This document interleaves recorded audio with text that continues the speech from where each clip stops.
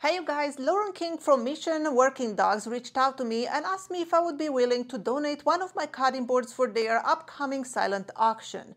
Well, of course I said yes, and I made two cutting boards here. This is what we'll be making in this video. I'm going to show you exactly how I made this super cool looking cutting boards. This is one of them, and this is made all from walnut. No other woods, only walnut. Not only that these patterns are all natural and one of a kind, you will never find a board with this pattern in this world. Nobody can reproduce it because this pattern, it's made by nature. It is the sap into the walnut, and I book matched it. And then this one over here, this is a flaming birch and walnut cutting board. The same deal, just different approach to end grain cutting boards. Nice looking cutting boards, and like I said, I will be giving Lauren the option of choosing which one of these two cutting boards she wants, and the one that she does not want is going to end up on my website, so it's available for if you want to purchase one.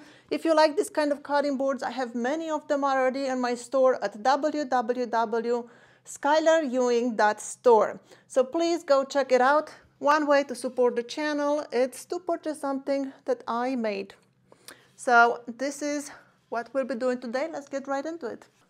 For the walnut cutting board, I'll be using these sappy wood boards.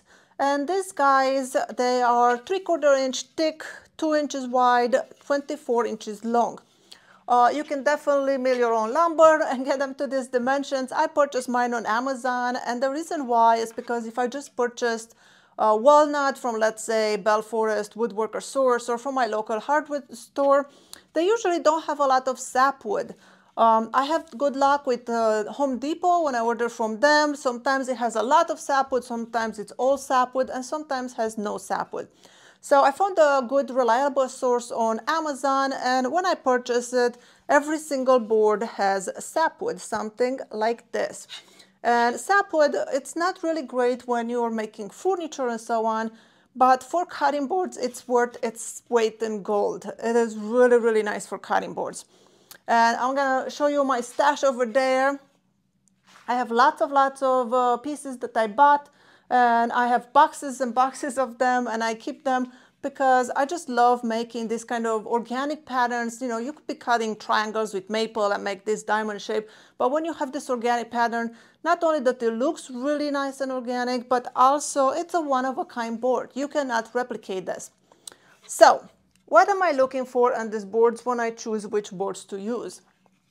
Well, if I just look at this board, for example, on this side, it looks all sappy. It doesn't look so great. If I look on this side, it also doesn't look so great. If I look on the edge grain, nothing special. But remember, we are making an end grain cutting board. So if we look on the end of the board, you have this diagonal line where the sap meets the hardwood. And if I take two boards that have kind of the similar pattern, now we have a half of a diamond. And then after the glue up, when we cut it out next, if we, you know, it's going to be sliced this way and then we book match it, we should end up with nice diamonds. Now, sometimes you will have boards that the sap doesn't go all the way to the end, so then your design kind of stops around there. So I tend to use those mostly on the outside of my board. I keep the ones that are really nice, like this one. You can see it will make that half diamond on that side, and then also on the end. These ones I will keep them to put them smack center of my cutting board. So that way they will be the center of attention. I already chose some boards here, so let's see. For my centerpiece, I marked them so I see them. I marked this one. This is going to be my center board, and the same thing, it has it over there. That's the pattern. So that is going to be my center board, and then because I'm gonna book match the whole design, let me bring you in closer.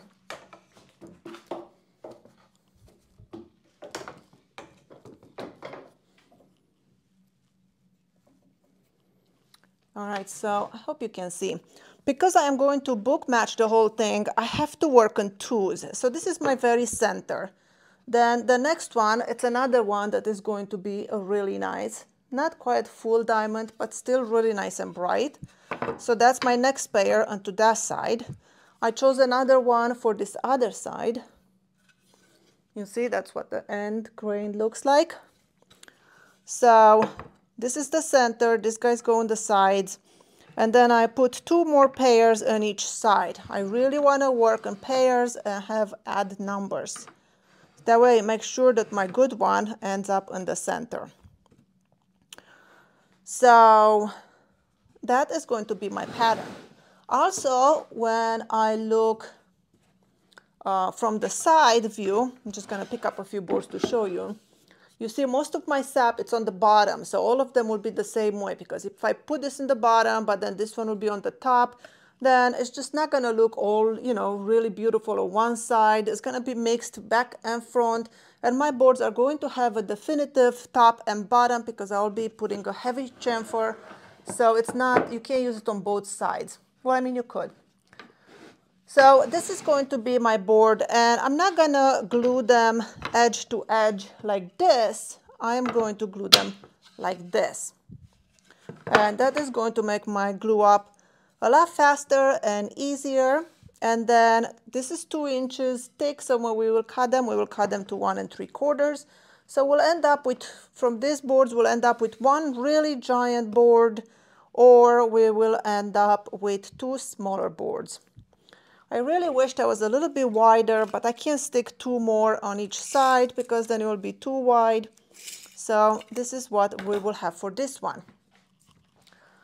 Now for the next board, let me show you really quick. The next board we will do completely different.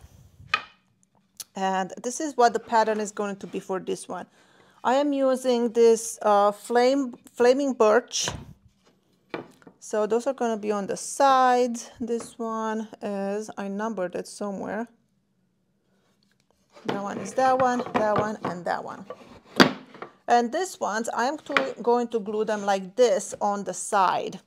And when I designed this one, when I came up with this design, I based it all on this really, really beautiful flaming birch. Now this one looks beautiful as it is, but if you look here on the end, let me lift up the camera a little bit.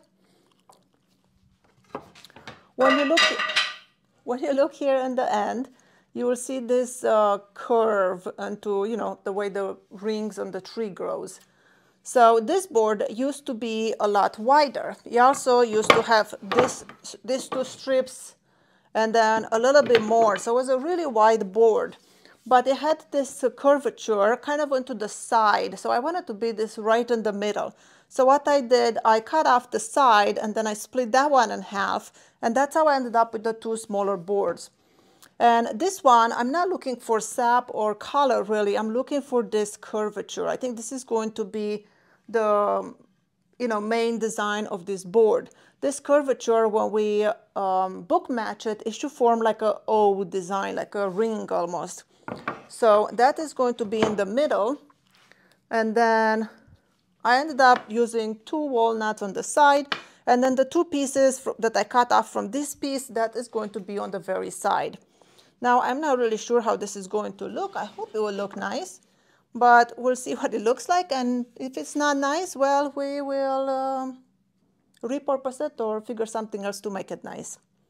So I'm going to glue these panels. Now for the glue up, I will be using this blue mat. This is a gluing mat. It's from Rockler. It makes it really easy to clean the glue off of it. Once it dries off, you can just peel it off. So that will keep my bench from, you know, not having glue all over it. So I'll be using that. For the glue, I'll be using Tide Bond 3. It's the only glue that I know that is food safe and waterproof. So that's what I will be using. For the clamps, I'll be using these parallel clamps. I really like these clamps. Makes it so easy to work with.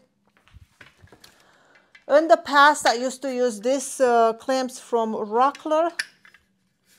And I don't like this one so much. I used to like them for a while, but then Because of the design, I used to put blue tape on it so it protects from glue. And then that blue tape, it's hard to clean and it has these holes into here, so glue keeps sticking in there and the tapes keep sticking in there, and it's just a big mess. So lately I've been using this parallel clamp because you can see the bar, it's a lot thinner and it's one solid piece, it doesn't have any holes. And instead of putting blue tape on it, what I discovered that if I just rub it with a little paste wax, the glue doesn't stick to it. So when you pull out the cutting board, it doesn't matter how much glue you use, there will be no glue on your clamp. So I'll be rubbing some paste wax onto the clamps and then I'll be gluing these guys together. I'll put a link to these clamps too into the description below if you're interested. Now to spread the glue, I'll be using this silicone brush. I love it especially for the wider boards.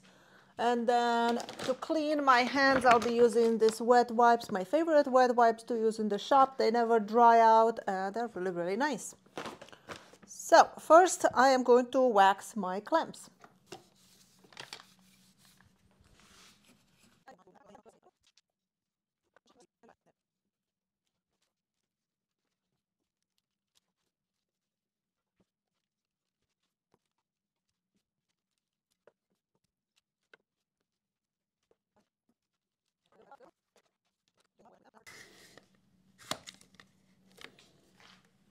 There you go. Now I will put this aside and we're moving to the next glue up.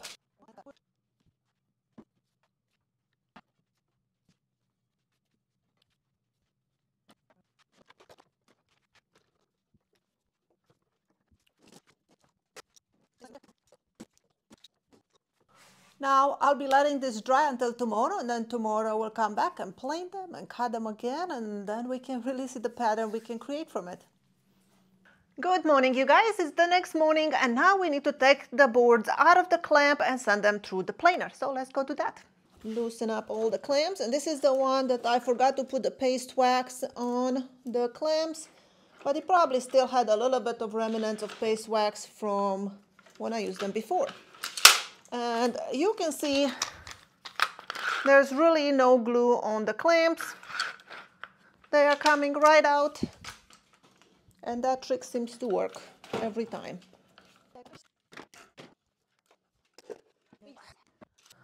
Now, if you care about your tools and you want to prolong the life of your planer blades, you would use a paint scraper like this to remove the dry glue. So you will just scrape and scrape all that glue off.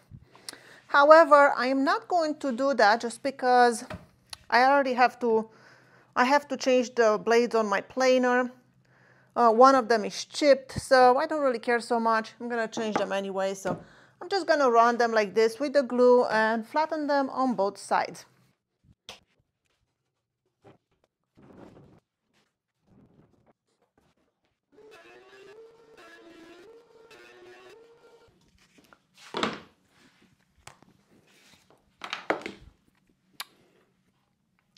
All right, you guys, our boards are planed, and let me just show you. This is what they look like so far. And now it's time to cut it into strips. I'll be cutting them at 1 3/4, and that's because in the end, after all the sanding and everything, I want to end up with 1 1/2.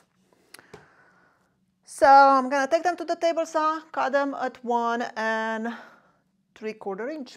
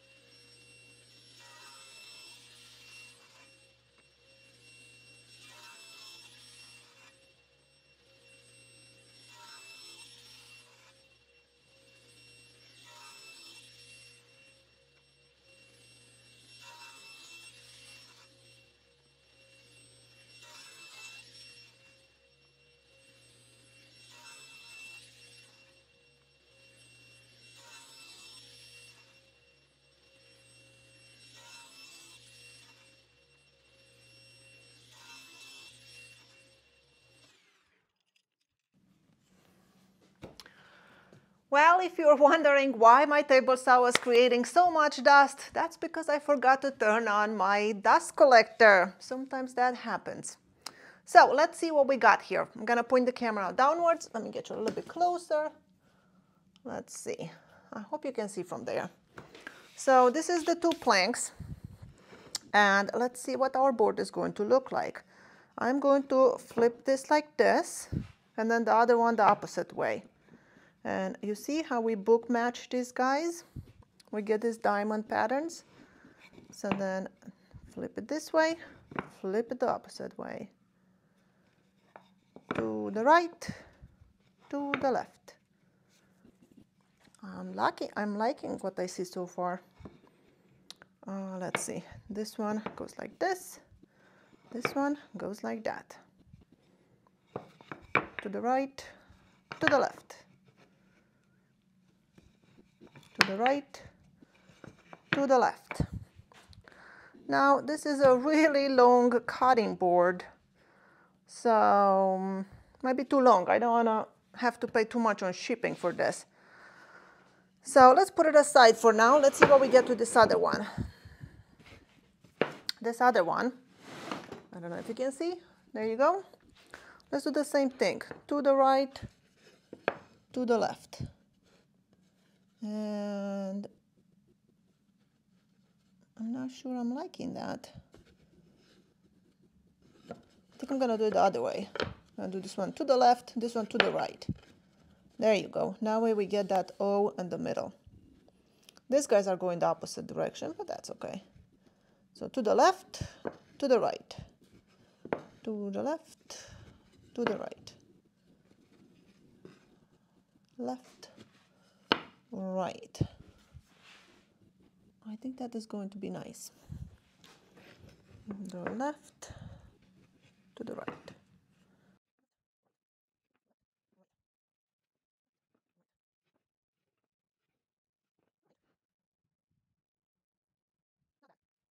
So this one, happy with the way it is. This one is just a little bit large.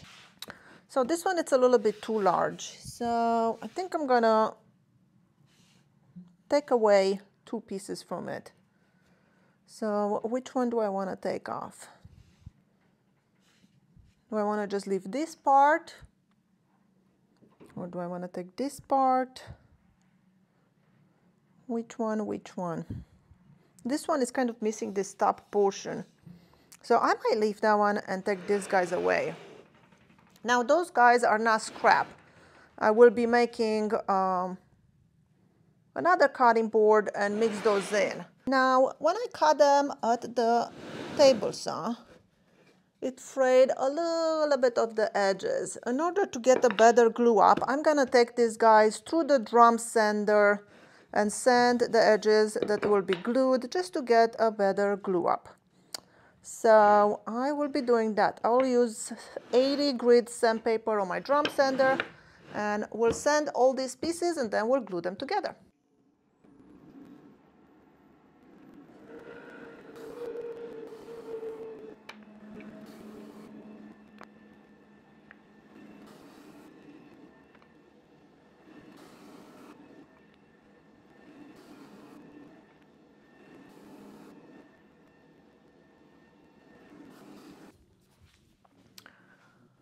All right, you guys, so I took this through the drum sander, and when I was sanding it, I noticed that this one board has a little imperfection in there.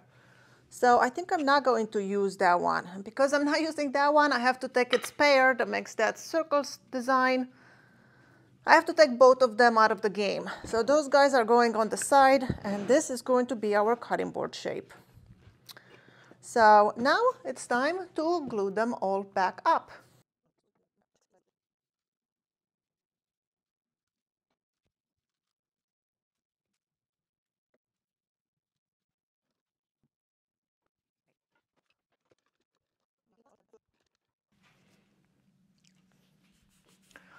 Well, our panels are glued up, and I also quickly glue up another panel, one of those sappy walnuts. That way, those extra pieces that I have, remember I took 4 pieces out because the board was too large, I will marry it to the new board and make 2 extra boards. So I guess one of those glue ups of the 24 inches sappy wood will make 1.5 boards if you make it at this dimension. So this is my glue ups over here. So this is the new glue up of the walnut sappy board that I just did. And then here is our other 2. And I'm gonna let those dry until tomorrow, and then tomorrow we'll come and sand them, shape them, finish them, and see what we have. Hey you guys, here we are the next morning, and I already took the boards out of the clamp and I ran them through the drum sander all the way from 80 grit to 180. And the boards are looking beautiful. This is the walnut sappy one. This is what it looks like so far. And we will add some heavy chamfer on it and finish it. The other one that we did with walnut and flame birch, it looks like this. And you see those semicircles that end up kind of like this oval shape in the middle. Now I'll have to admit to you guys, last night when I came in the shop to check on my boards, I realized that I wasn't paying attention, and when I glue up the strips, I didn't have a straight line here where the walnut meets the flame birch. It was kind of like zigzagging. One wasn't that way, one that way, one that way. So what I did, I just took it to the table saw and I cut it again. I cut off those parts that was like zigzagging, and then I glue it back together, and now we have perfectly straight lines. So I fixed that part. For this one, I already added the heavy chamfer, and let me bring you to the table. I'll show you a couple of things here before we add the chamfer. All right, I hope you can see here. So the reason I like adding a chamfer versus a round over, well, one, I think it's a more modern look than, you know, round overs are kind of old style. So you see it gives it the shadow line. Also, it makes it look so much thinner, even though it's a thick, heavy board. And the chamfer also allows you to hold it with your fingers. You stick your fingers right there under, makes it easy to pick up.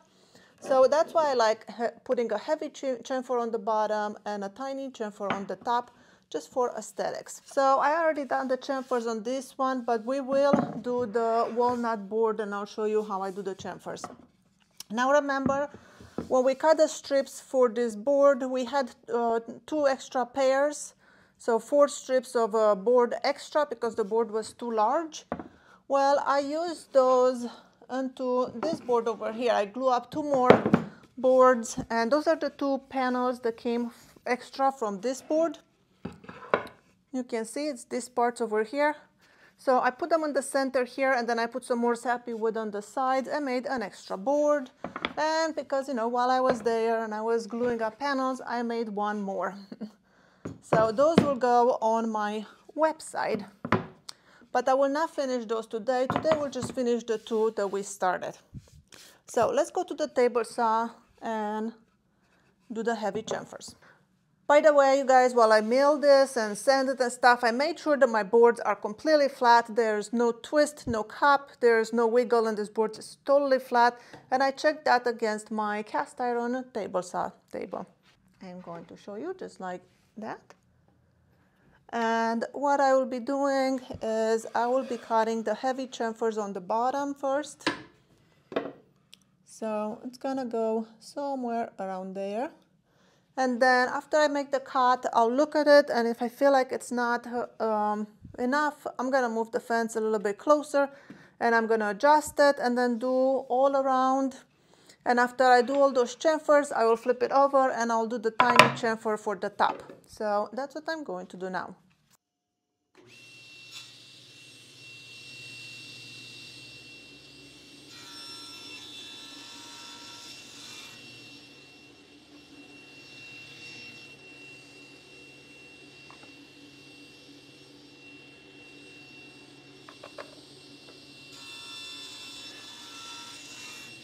Our chamfer is done, and this is what it's looking like. Heavy chamfer on the bottom. Make sure you're meeting exactly at the corners.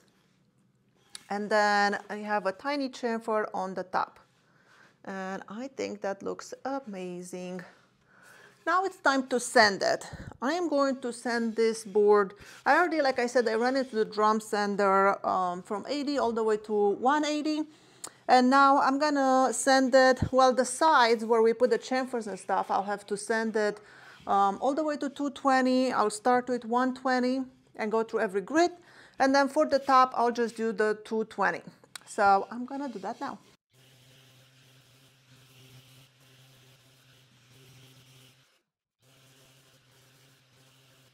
All right, you guys, our boards are all sanded all the way to 220, and now it's time to raise the grain.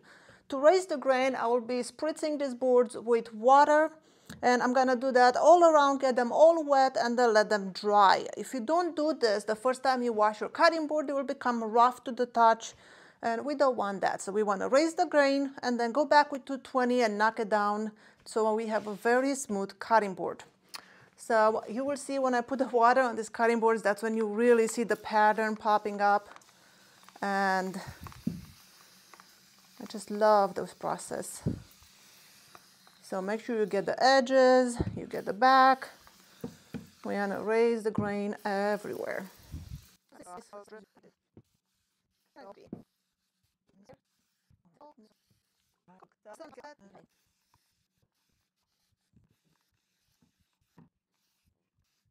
And this one looks very pretty as well.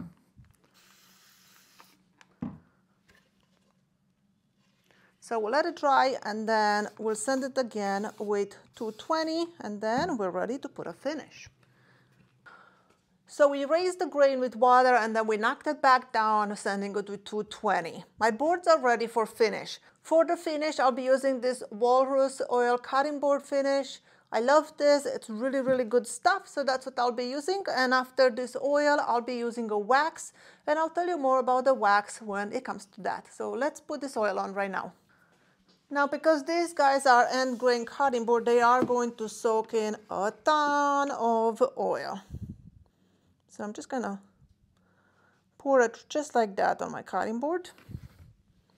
And then I'll use one of these white pads, this non-scratching pads, and I'll work it in.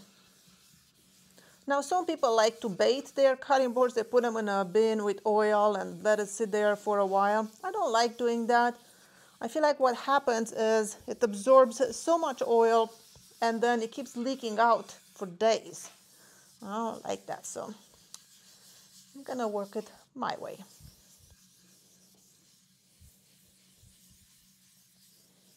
Look at the beautiful colors coming out once we put this oil on.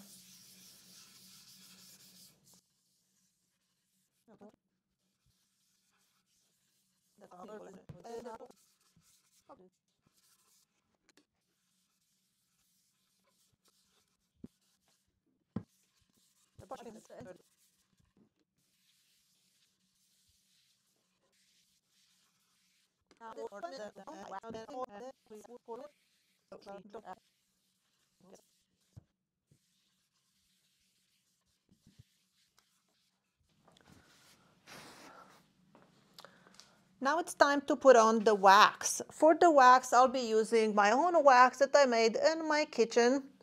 And the idea of using a wax is does a few things. One, it makes it really, really nice to the touch, like very smooth and soft. Two, it will lock in the mineral oil into the board, so the finish will last for longer, so you need to reapply a lot less often. And number three is just an extra layer of protection.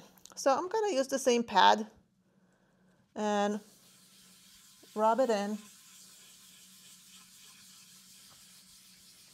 And this is what you would use every, few weeks or so. Put a thin layer of this butter board to protect your cutting board and to make it feel really nice. So to apply it, super, super easy. You just put a small amount all over.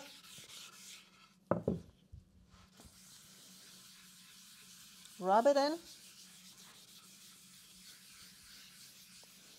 And then you take a t-shirt material, clean, dry, and buff it out.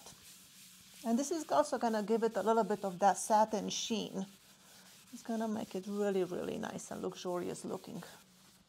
And this is it. This is our cutting boards. Look at that. Beautiful, beautiful natural patterns, beautiful rich tones. Super happy with the way they turn out.